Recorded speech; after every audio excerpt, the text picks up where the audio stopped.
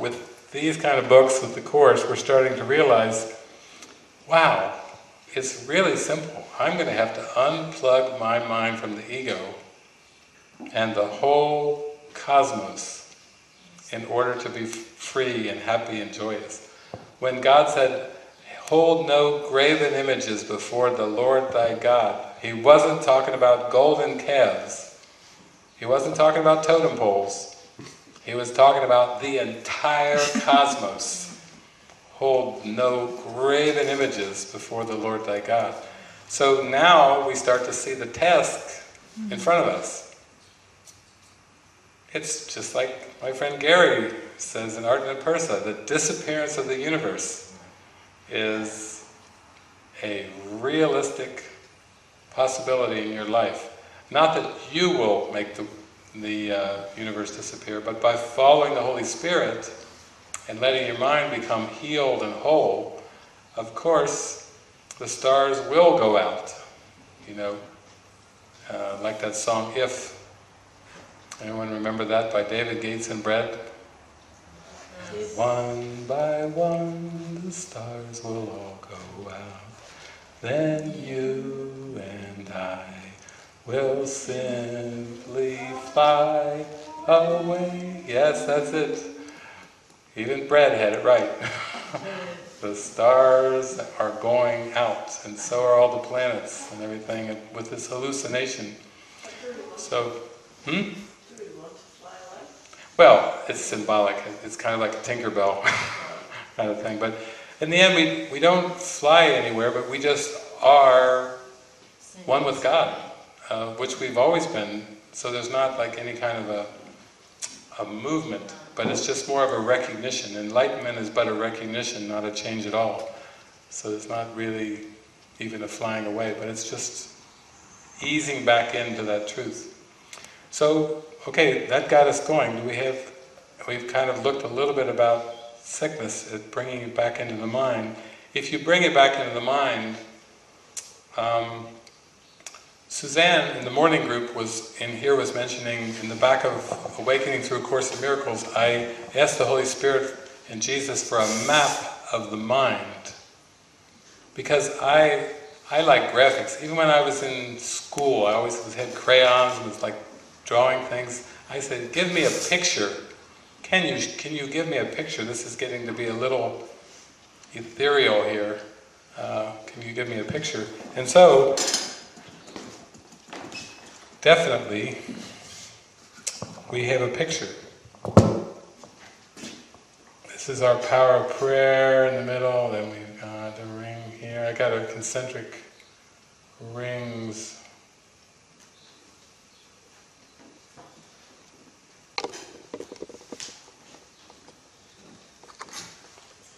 This is our desire, or our power of prayer in the middle. Here's our beliefs.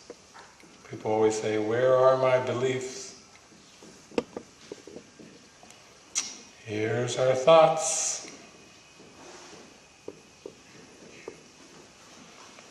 Here's our emotions. Here's our perceptions.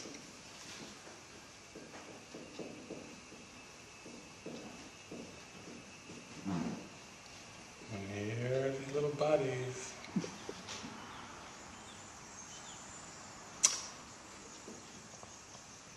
You've got to get inside here.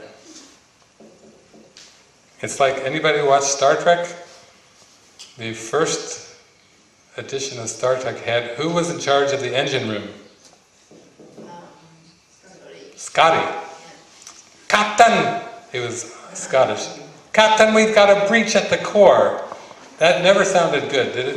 Whenever Scotty said that to Captain James Kirk, Captain, we've got a breach at the core. It's like, uh-oh, the ship could explode, and I like Star Trek. No, it can't happen. I don't want the ship to blow up. This is desire, and you know what Jesus has to say about desire? He says, truth will be returned to your awareness by your desire, as it was lost by your desire for something else. You think if desire is important, truth, he's talking truth, will be returned to your awareness by your desire. Not by your belief. He doesn't say belief, he doesn't say your thoughts, he doesn't say anything about your emotions, definitely nothing about your perceptions. Like climbing up a big mountain here, nope, nothing about that. Swimming through the ocean to get salvation, nope, nothing about that. Truth will be returned to your awareness by your desire, as it was lost by your desire for something else. Right outside, what is this desire? Well, in heaven, desire is completely unified, so there's no such thing as desire. You might say heaven is desirelessness. Doesn't that make sense? Heaven is everything, so you don't have any desires in heaven. You know that you're one with God. What would you possibly desire if you know that you're everything? You couldn't possibly desire anything. There's no such thing as desire in heaven. But in terms of the sleeping mind, this is the point of prayer. This is your prayer point down here. This is desire. And belief, the first belief that ever seemed to arise, not in reality, but in psychosis and schizophrenia, is the ego. And this ego belief generated lots of thoughts, a whole thought system based on the belief in separation. And then these thoughts generated a lot of emotions: fear, guilt, shame, pain, anything you can imagine, what we call the negative emotions, are all generated from this belief in separation. Everything that is a negative emotion is generated. And then an entire world, the mountains, the oceans, the stars, the planets, that looks like an A. But we have planets and this, okay, put Saturn up there, and you got all kinds of planets and everything. The whole cosmos. It looks like Confist. This, over here, this is a black hole. Even the black hole is a projection. It's all out here is all the projection. And so, the best thing I can say about the map of the mind is the arrow goes this way. The perceptions are brought about by the emotions. There's a ring of fear under this world. Love doesn't make this world go round, like the romantic songs say. There's a ring of fear underneath this world. That's what's making this world. It shouldn't be too surprising with all the wars and plagues and pestilence and everything that's going on, you know, throughout human history. So the emotions are producing the perceptions. The emotions are being determined by the thoughts. You ever meet those people along the way that go, feel your way to God. Just feel it. You go along and you start to have a conversation, they go, David, feel the feelings, feel your way to God. Well, sometimes they call them the touchy-feely people. But the emotions are part of the equation, no doubt. The feelings, the emotions are part of it, but you see where they are in the equation. They come on an outer ring outside of cognition, outside of thoughts. You know, sometimes you hear people say, get out of your head and get into your heart. Has anybody ever heard that, a spiritual journey? The longest journey you'll ever take is the 15 inches from your head to your heart. You're not finished. It goes the other way around. You've got to get out of your fearful emotions and get back into your what? Your thoughts. You've got to get inside there to the cognition, because the thoughts are producing the emotions. Now, is it important to feel the feelings? Of course. If you're up here and you think you're a human being and you've forgotten all about all this stuff, and you're just kind of distracted, you know, wandering through the world, I'm working my job, collect my pay, believe I'm gliding down the highway, let's give him a car. But in fact, slip sliding away. slip sliding away. If you think you're out here, and you just think that this is all that there is, in this world up here, then basically you've got to start to come underneath and go into your mind, and that's where getting in touch with the emotions help bring you, it's like an inroad. The Holy Spirit's going to say, let's go like this. We've got to go back inside. You've got to go inside your mind, inside your consciousness, and back towards this core desire power. This is the only place you're going to be still and know God, is down here at the core. But everything out here is produced by what's underneath it. And even when you get in touch with your thoughts, you can believe things about your thoughts that aren't true. You can actually believe that your thoughts are ineffectual. Isn't that a pretty common belief? How many people do you know that when you talk about wars in the Middle East or in Iraq and Iran, they go, oh yeah, those are my attack thoughts. I'm doing it. I'm completely behind the Middle East conflict and the Iraq conflict. How many people are admitting, have you met any? That say, oh, it's my attack thoughts. It's not Osama bin Laden. It's my attack thoughts. Well, what about Mussolini? Well, yeah, that was my attack thoughts too. I'm responsible for all the ones in history. Well, what about Hitler? Oh, yep. They admit it. They say, yeah, that was my attack thoughts. The Third Reich? It was, yeah, that was my attack thoughts. You see, this is buried down there, that the attack thoughts are making up this whole world. In fact, Jesus says history wouldn't even exist if you didn't keep making the same mistake in the present. It's like on a loop of making a wrong-minded choice, and that's what linear time is. It's just this wrong-minded decision playing out over and over and over. One instant repeated over and over. The unholy instant of time and space, of the ego, just getting played over and over and over. Meanwhile, Jesus and the Holy Spirit are calling us back into the core so we can come back to heaven. So you can believe things about your thoughts. For most people, we could say they do not believe that their thoughts are powerful enough to change the world, or to mess the world up, or to help the world, or to improve. Anything that they believe about their thoughts is usually, it's like there's just these little things whirling around in the mind, which they associate with the brain. And most people feel it's good things that people don't know what's going on in there. Because if people knew what was going on, they'd know how crazy I was. That's usually the extent of that with thoughts. So, there we go, down, down, down. So in the end, when we talk about forgiveness, forgiveness is a belief here. We could say that if we took a cross-section cut across here, we'll say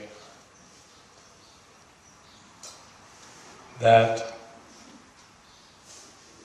when all of these rings are completely lined up through desire, this is where the willingness comes from, the little willingness, but we would say that forgiveness is the belief, and your real thoughts, we'll call them real thoughts here, the emotion is love, and the perception is, we'll just call it healed perception. This is a miracle when all of these are lined up with the Holy Spirit. And that just shows that all of these have to come from a willingness to be healed in here, and then everything else lines up.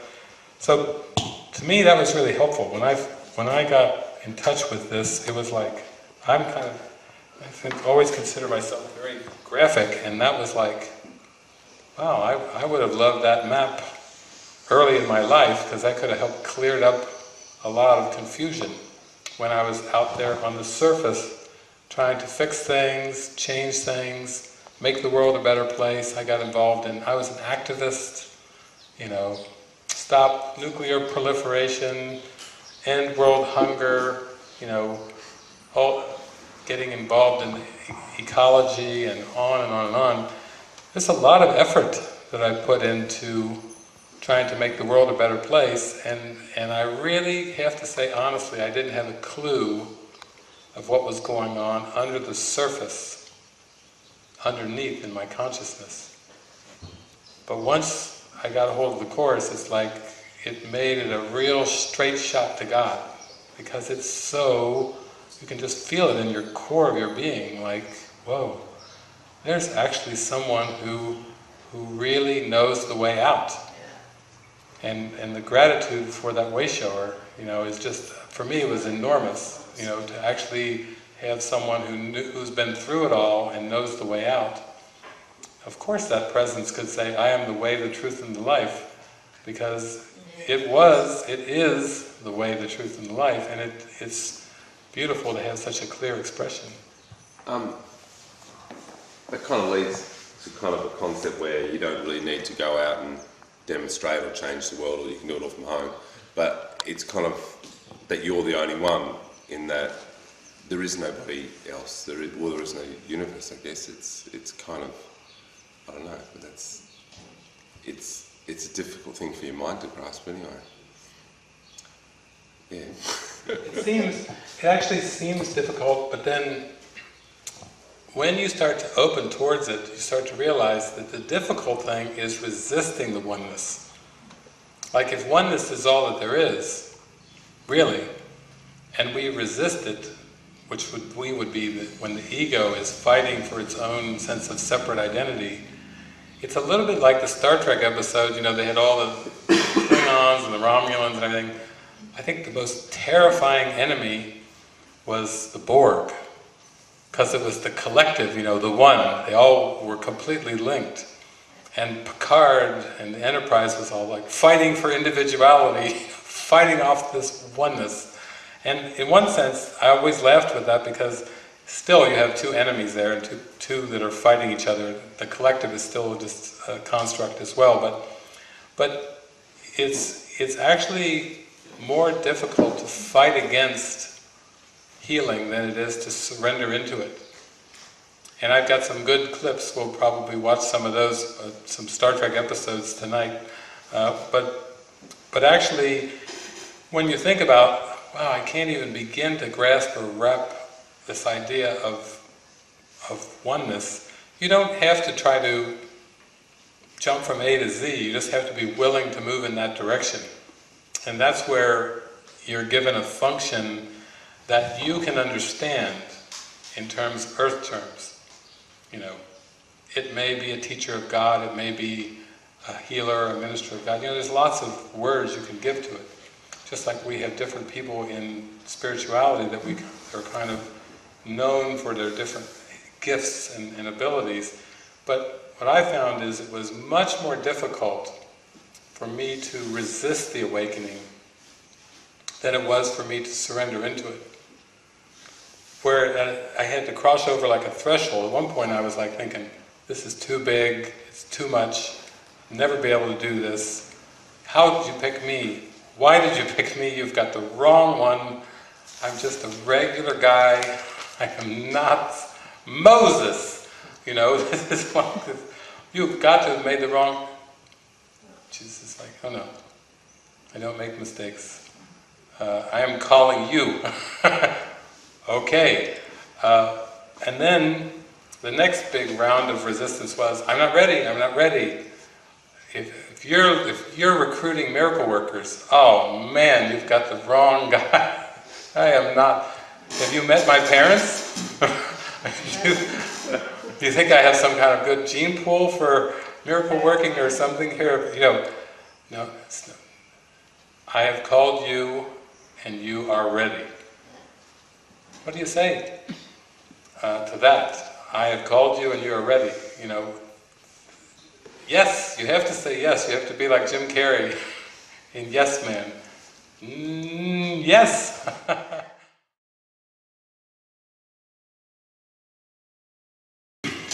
I was just resting for lunch and I kept having this song come through my mind. That's not the reason why. The problem's not out there, you have to look inside. So, this little map that we did, all of the perceptual problems of the world, whether we talk about weather, climate-related ones like floods and tsunamis and hurricanes and typhoons and tornadoes, whether we talk about diseases like cancer, heart disease, AIDS, whether we talk about financial problems, economic conditions around the world, whether we talk about poverty, world hunger, terrorism, wars, fill it in. Anything you can conceive of in your mind that you've been conditioned to with time and space as a problem, on any scale or any magnitude, it's all out here on the screen. And gently, the Holy Spirit keeps singing this song to the mind. That's not the reason why. The problem's not out there, you have to look inside. And here, not only is the Holy Spirit telling us to look inside, but the Holy Spirit has given us the steps, the things you have to move through to come down, to find the solution in the mind, the atonement, the correction to this error, this erroneous perception, these erroneous rings. You know, there's none of these rings, there's none of this in heaven, but this is like a tool for rapidly sending you back into find the correction in your own mind, like Jesus. He simply accepted the atonement of the correction for false belief, and he did it for all of us, and now he's just given us such a clear roadmap. This is like a detailed, clear roadmap, so anyone who has a willingness and desire, you know, you've got, the way is made clear.